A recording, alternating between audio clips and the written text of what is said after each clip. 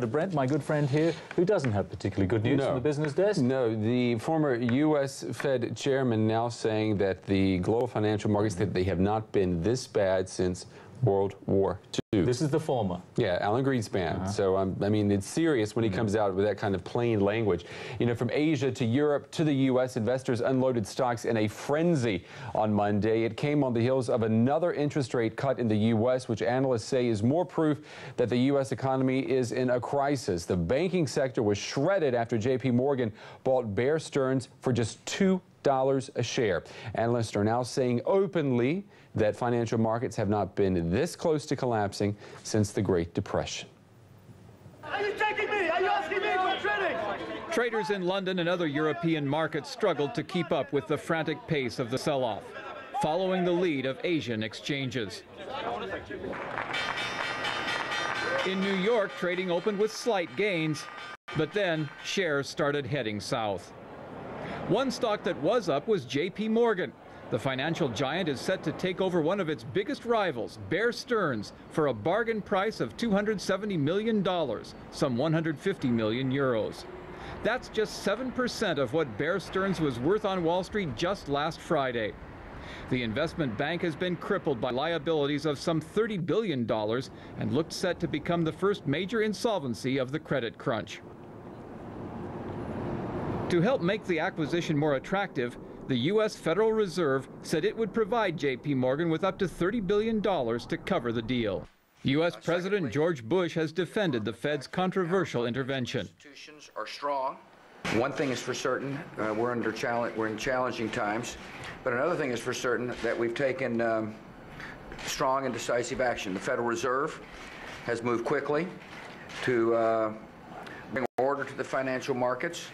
But further dollar injections seem to have accelerated the fall of the greenback, sending the price of gold and oil to record highs. And let's get reaction from Wall Street. Jens Korda is standing by at the New York Stock Exchange. Jens, talk to me about the panic factor right now there. How severe is it? Yeah, I mean, you have the feeling that the mood is that we almost see some kind of resignation down here on the floor of the New York Stock Exchange. Even if the markets were holding up rather well in general, but especially financials got under fire. And if you look at it, $2 a share for Bear Stearns, an 85-year-old institution here on Wall Street, one of the biggest brokerage houses here in New York, and just $2. I mean, that's almost a slap in the face if you consider that the stock was worth 30 bucks on Friday. So rather dramatic developments here in New York. We are also getting reports Moody's is cautioning on Lehman Brothers. Its share falling 35% there. Is that the next bank that may go under? It could be, and it's not just about fundamentals. If the trust isn't there, I mean, then those banks are in deep trouble. I talked to some traders asking them, so what do you think? Who might be next? Are there other banks next? And, well, the short answer is nobody's safe right now, because if there isn't trust, if those banks aren't getting any fresh money or liquidity, then those banks could share the same fate that we saw with Bear Stearns. So I wouldn't put my hand in the fire regarding Lehman Brothers. I mean, this share is really under a lot of pressure. I mean, who's going to put his hand in the fire right now, Jens? Ben Bernanke certainly is doing apparently all that he knows to do right now, and he's still not getting much respect, is he? Well, some traders are talking in regards to the Fed chairman.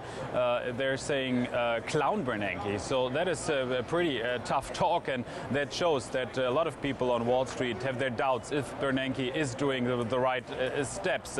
Right now, chances are pretty high that the Fed chairman will cut rates on Tuesday by 100 basic points. So wow. 1 percentage point. That's pretty tough, and that is one reason, by the way, why the dollar is still under a lot of pressure. Yeah. Okay. Jens Korda from a very troubled Wall Street for us. Thank you very much, Jens.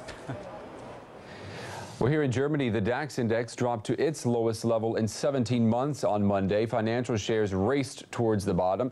The electronics giant Siemens saw its share drop the most in 18 years after issuing a profit warning.